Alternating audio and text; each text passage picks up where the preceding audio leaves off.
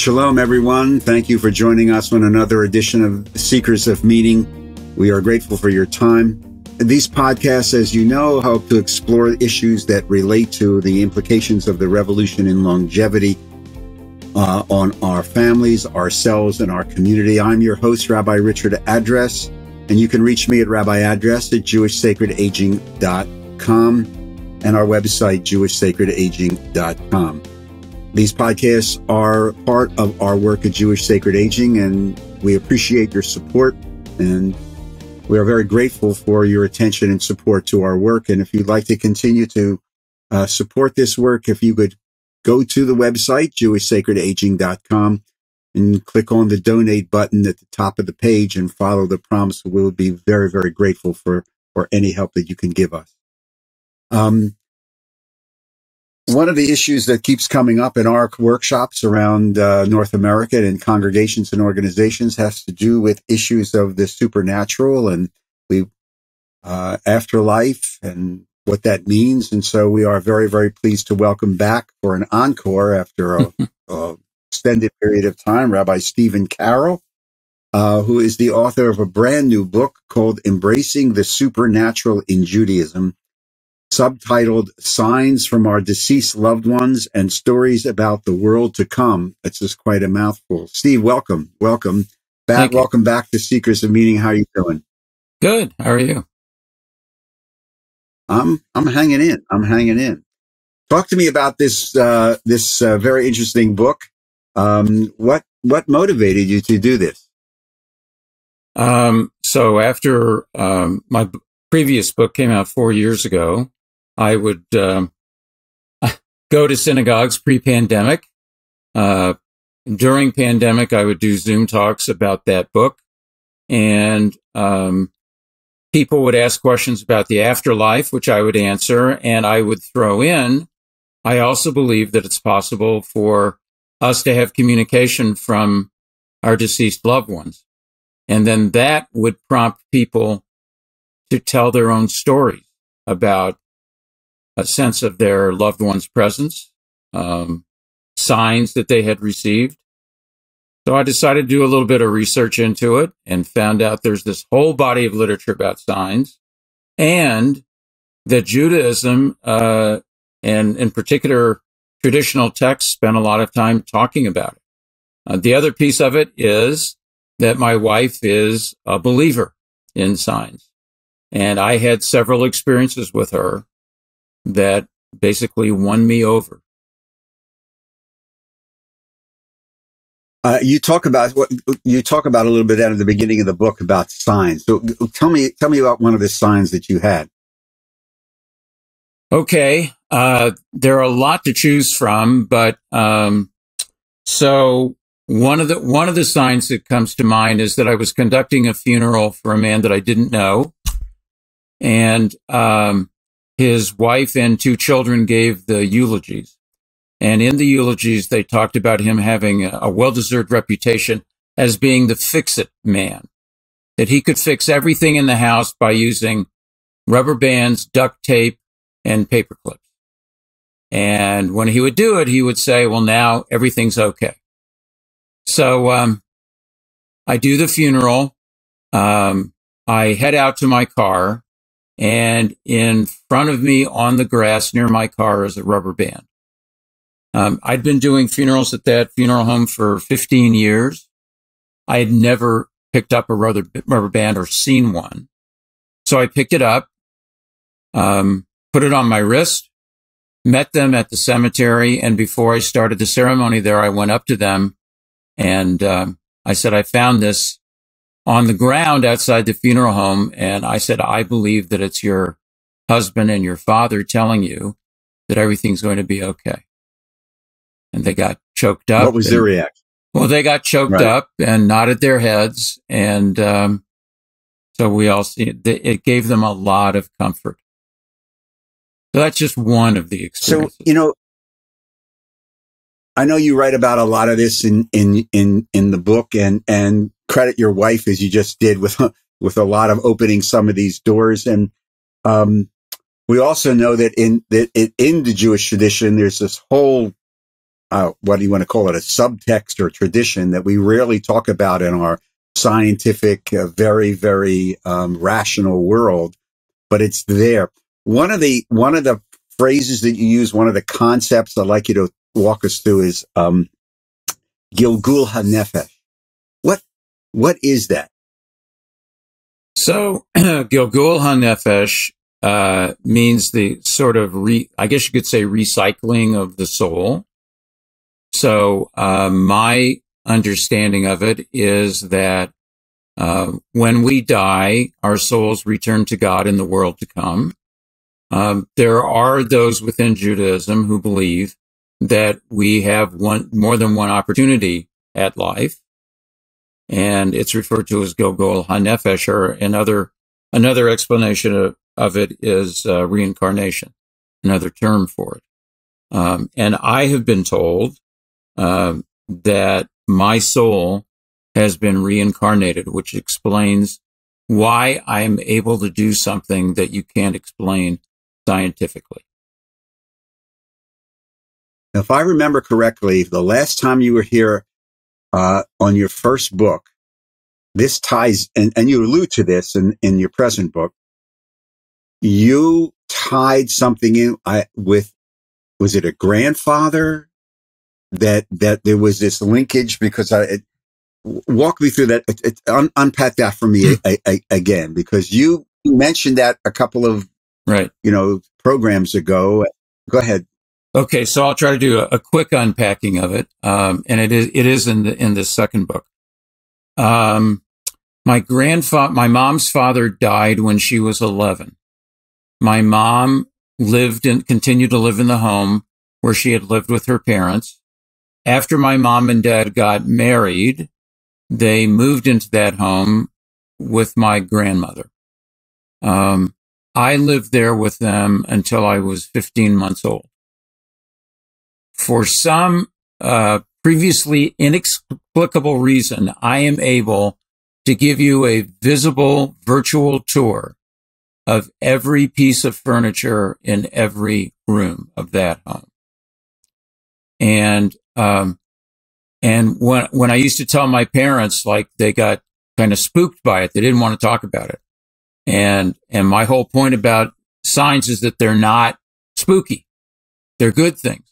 So I presented this to one of my Orthodox cousins, and she said, "Oh, Gilgul HaNefesh." I said, "Well, I know what that means, but what do you mean?" She said, You have Grandpa's soul in you. Grandpa lived in that house. That's why you now remember everything that was in that house. So that's what I was told about that. So, this opens up a lot of the conversation about past lives and reincarnation, and obviously there are other religious traditions who hold these truths and these beliefs to be very, very important. In your writing, in the experience, in your own personal life, you allude to the fact, even at the beginning and even in the book, you now are a firm believer in this. Your own belief that you've not only your grandfather, but other lives. Do you think that you've had other lives? Yeah, I think there's a possibility of it, although nothing is as vivid as that particular memory. I mean, I think past lives are possible because I've come to believe, and I don't believe in a radical way, that God is powerful in many ways, that God loves us, that God gives us the opportunity with our lives to be who we can be and to do what we can. And I think that there is a possibility that God provides for us, that we get more than one chance at it.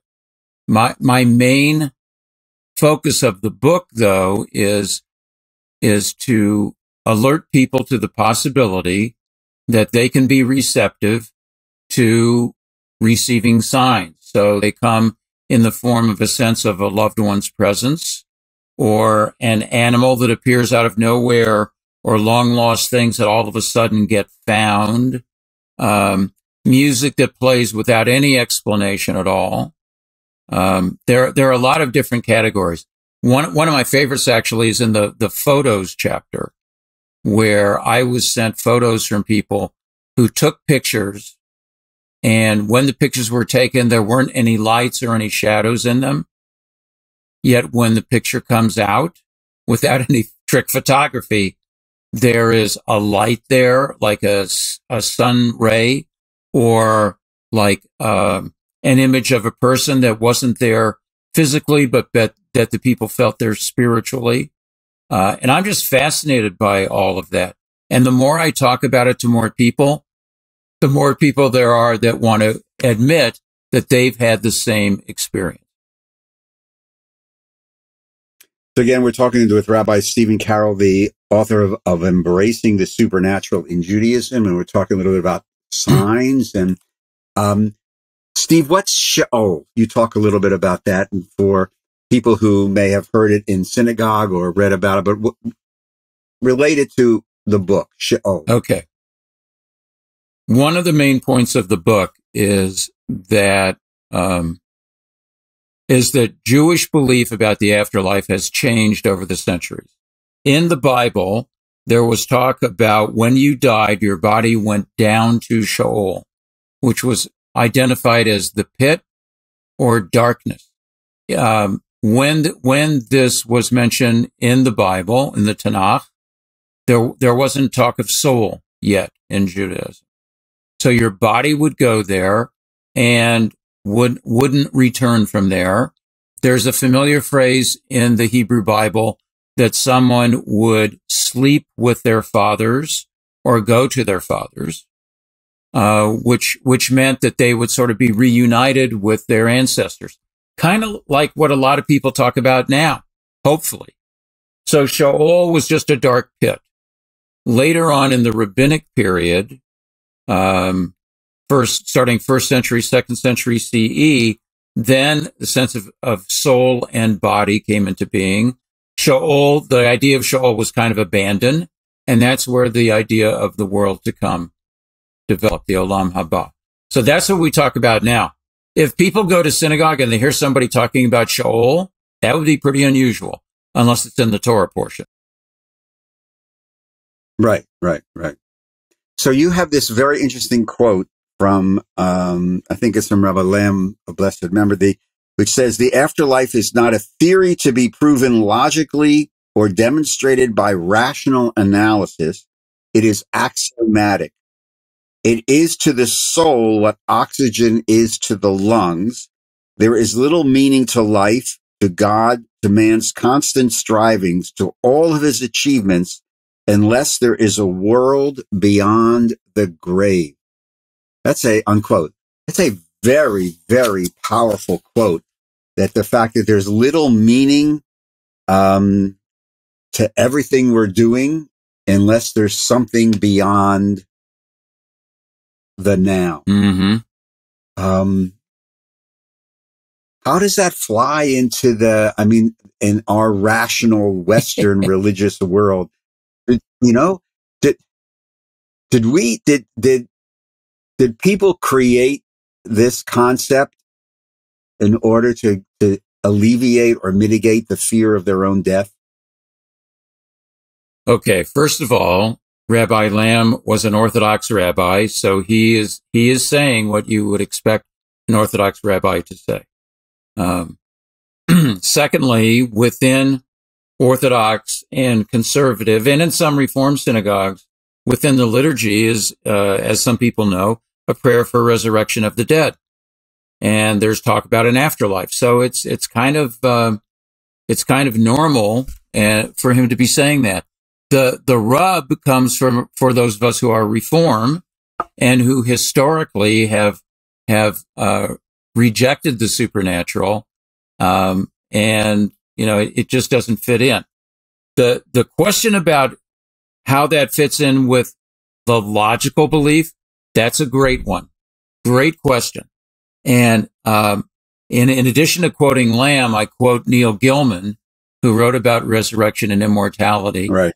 And Gilman talks about that he believes in the resurrection of the dead. if he were to be strictly logical, he could not believe it. But he says, and there's a great quote from him in the book, that I'm not just a logical human being. I'm an emotional human being too. And I'm very comfortable with the idea that sometimes I'm logical and sometimes I'm emotional. So I think it's possible, contrary to what I was taught as a Reformed Jew, that we can live with the logical and the illogical. And do I think that people created a belief in the afterlife? Yeah, it's possible, that they did that, whoever it was, whenever it was. But I have become very comfortable with, I think I've always believed in an afterlife. I don't think that's unusual. I think I've grown very comfortable with having that sort of dichotomy of some things are still very logical to me and others aren't. Resurrection of the dead fascinates me. I would love to believe in it. I don't pray for it. However, when I do funerals here on Long Island with a particular funeral home, they provide a bag of Israeli soil to be put into the ground with the casket to fulfill the traditional belief that when the Messiah comes, there'll be a resurrection of the dead, and anyone buried outside the land of Israel with Israeli soil in their grave, no matter how long ago it was put there, is going to be transported through subterranean tunnels to the land of Israel, to Jerusalem, to the Mount of Olives, to greet the Messiah. And I tell people, when we do this custom, I don't believe in it logically, but I could be wrong. So I have instructed my wife that if I predecease her, or my daughter, whatever the case may be, that I want Israeli soil in my grave. So you got the logical and the illogical right there. Is that the philosophy of just in case, or it couldn't hurt? Yeah, I mean, I sometimes, depending on the people that are there, and they know that I'm not joking, I say I kind of regard this as a Jewish insurance policy, a religious insurance policy. So look, you're a Reformed rabbi. You mentioned that you served the congregation. You're retired from the pulpit. When you led a service recently, or when you pray now, when you get to that second paragraph of the Amidah, and there's the paragraph of Michaye Metim, makes living the dead. Do you pray that, or do you say it, or do you just say it to yourself, or how do you actualize that? Okay. In your worship in style. My worship style. So, my worship style, whether I'm on the bima or off the bima, is that I don't say it. You don't say it. I don't. Maybe it's just force of habit that I don't say it, or maybe it's the freedom that I feel to believe that I can leave something out of a prayer that I would like to believe in. The other thing about being a retired rabbi, I retired 8 years ago, and I haven't led a service since then, until I'm going to do one a week from this Friday. I'm subbing for the rabbi. They asked me to do the service, and because I'm emeritus and I do what the rabbi does, he doesn't pray for it, so I'm not going to pray for it. Right. I understand that. In our tradition, and in talking about embracing the supernatural in Judaism, what's the role of angels? Ooh, that's a really good one. So in the book, I talk about angels as they're portrayed in the Tanakh. And so we have mostly good angels in the Tanakh. In later Jewish writings, we have some bad angels, including Satan, Satan in Hebrew. I see angels certainly in our religious literature as being God's helpers, as doing things that will usually benefit people, and they do it on behalf of God. I have a more expansive definition of angels. I have referred to people as angels when they do something that is a great mitzvah for them to do, or they're like, the port in the storm that people need, or they help people and they do what I regard as godly work. And so that's how I refer to angels. So I guess it could be with a capital A and with a lowercase a. Before we run out of time, I do want to pick up on something you said a little while ago, because I think it will touch a lot of people. And I'm really happy that you included it in the book. You have a section on animals. Yes. And walk us through that, because, all of a sudden you're reading this and, it goes through the pictures and everything. And then all of a sudden we get to that section of animals as signs. And I know people have talked about this, etc. So very quickly, just why this section on animals? I had heard for a long time before I came to believe in signs, about something special of cardinals, that red cardinals, when they appear, are a connection to the next world. When I started doing my research with the signs literature, I found out that it wasn't just them. It could be butterflies, or it could be eagles or hawks. It's mostly birds that are regarded as carrying signs, being the channels, so to speak, for communication from the deceased. Really? And so among the 75 stories that I collected that are in the book, there are a couple of them that describe animals that people felt were signs for them. One of them is an eagle that appeared. One of my friends from my previous congregation died in a plane crash. His favorite, it wasn't an eagle. His favorite bird was a red-tailed hawk. When his widow and her mother and brother went to visit the cemetery about a month after he died, there was a red-tailed hawk that was on a tree near them, watching them the whole time. It just appeared out of nowhere. When then a certain time later, she was doing something outside. I don't have the story off the top of my head right now. And she was trying to decide what to do, and a red-tailed hawk came and was just standing there looking at her. And she felt, based on her previous experience, that this was not coincidence, that it wasn't dumb luck, that there was some significance to the fact that a red-tailed hawk was her husband's favorite bird. And she felt a sense of his presence in both of those occasions, as well as other times. So a lot of times, it's birds. Rabbi Stephen Karol, Embracing the Supernatural in Judaism, subtitled Signs from Our Deceased Loved Ones and Stories About the World to Come. Steve, good luck with this book. It opens up a lot of interesting conversation, and invites people to really take a different look at the world in which they're living and may have been living before.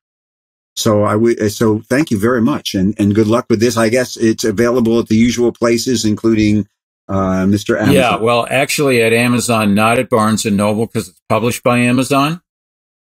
So people can get it from Amazon, or if they want to contact me, I will send them a personally signed copy of the book. And if they wanted to contact you, how would they do that? Send me an email at Rabbi Stephen Karol, StephenKarol @gmail.com. It's already started, and I'm already starting to give talks about the book too, so that's good. So good. Again, congratulations. Mazel tov on the book. Hatzlacha. Good luck.